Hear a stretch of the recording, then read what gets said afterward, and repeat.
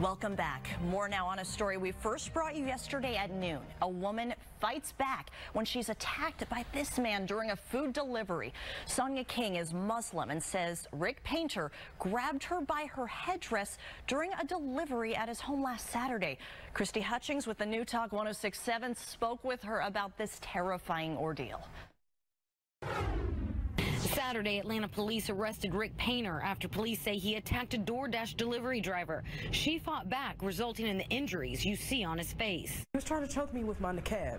He was definitely trying to choke me with my niqab. Sonia King's face wasn't covered, and she asked us not to show her face. The Muslim woman says she didn't want to stab Painter, but she had no choice. I'm 4'11", and man's 6'2". I'm like, what, 120 maybe, and he's like 200 pounds, and he was nuts. Like, as I'm stabbing him in his head with the keys, trying to get, I didn't even want to do that. I never stabbed anybody, you know? She escaped and called police, but a misdemeanor charge is all Painter got. CAIR, the Council on American Islamic Relations, says police need to upgrade those charges. He should be charged with doing what he did, and that was kidnapping, that was false imprisonment, and arguably that was attempted murder. So the authorities can later sort out what his mental state was, but he needs to be charged based on what he actually did.